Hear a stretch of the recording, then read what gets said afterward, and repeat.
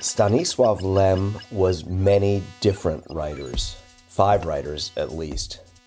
Lem One is the author of Eden, Solaris, Return from the Stars, The Invincible, Fiasco, and innumerable short stories about an interstellar navigator called Perks. That's to say, a 20th century hard science fiction writer, one with visionary gifts and inexhaustible diligence when it came to the task of extrapolation.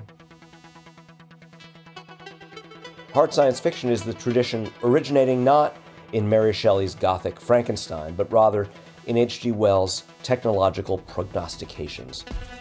The hard science fiction tradition likes Jules Verne, the predictor of submarines and holograms, but frowns at his fanciful plots.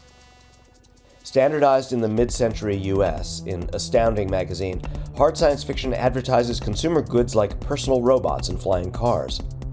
It valorizes space travel that culminates in successful, if difficult, contact with the alien life assumed to be strewn throughout the galaxies, and glows with a self-ratifying sense of wonder. This movement is where a fascination with technology in the future became mashed up with American exceptionalist ideology, technocratic triumphalism, manifest destiny, libertarian survivalist bullshit. Hard science fiction fueled both the Cold War space race and Ronald Reagan's Star Wars dream. Lem Two wrote fairy tales and folk tales of the future, phantasmagorical satires, allegories of 20th century alienation, and stories of horror of the cosmic or existential variety. His many books include The Siberiad, a cycle of techno-fables, and the paranoid, picaresque novels Memoirs Found in a Bathtub and the Futurological Congress, which as a teenage reader I made my talismans. The preoccupations of Lem Two resemble those of Lem One.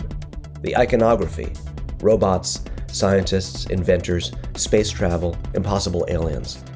There's even a funhouse mirror version of Perks the Pilot, a droll and resilient voyager through absurdist futures called Ion Tishi. In another sense, the second Lem is the opposite of the first. The first exalts realistic science, regards the future seriously as a destination our species will have to endure, and sneers at fantasy and exaggeration. The second makes any and every science fiction gesture fodder for metaphor, allegory, and surrealist defamiliarization, while mixing spaceships and aliens with kings and queens, dragons and monsters. Lem Three wrote just 2 novels, yet he could easily be, on the right day, one's favorite. The investigation and the chain of chance are ontological whodunits, both centering on mysterious sequences of crimes whose only plausible suspect appears to be the universe itself. Their cases resolve divergently, but together form a rebuke to generic expectation, a dialectic on our urge to frame and solve mysteries in the first place. Lem Four is the pure postmodernist who unified his essayistic and fictional selves with a Borgesian or Nabokovian gesture. A perfect vacuum, imaginary magnitude, and 1 human minute comprise reviews and forewords to non-existent books. Most of them are scientific treatises full of misanthropic fulminations with titles like The World is Cataclysm, and Civilization as a Mistake, and On the Impossibility of Life. These satirical miniatures somersault over every trap. The reader benefits from Lem's obvious delight and relief at dispensing with fiction's theatrical mechanics. What's left is the ventriloquized voice of the scholars and autodidacts who've written the imaginary books. Lem's Kinboats and Pierre Menard's. Lem Four is a kind of magic act. Lem Five? He's another major figure. Prolific essayist, futurist, and literary critic. A supreme armchair anythingist, he shows no hesitation in dismissing Hegel, Gravity's Rainbow, or Buddhism. His Summa Technologiae is a torrential magnum opus of futurism and speculative philosophy, written in his miraculous years between 1961 and 1964.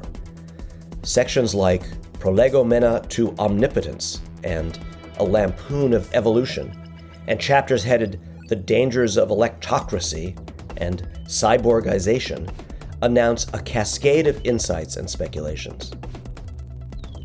Lem the Seer is exasperated, eccentrically lyrical, and permanently fresh. One has only to dip into the chapter called Phantomatics to see that in 1964, Lem had already grasped more of the implications of virtual reality, of meta, than Mark Zuckerberg ever will. Lem speculates that the end game, as the illusion matrix perfects itself, might force users into a logical trap in which the only person they could trust for authentication would be themselves, since any given friend, or lover, or psychiatrist could actually be a seamlessly rendered product of the Phantom app, and therefore under the guidance of one's enemy.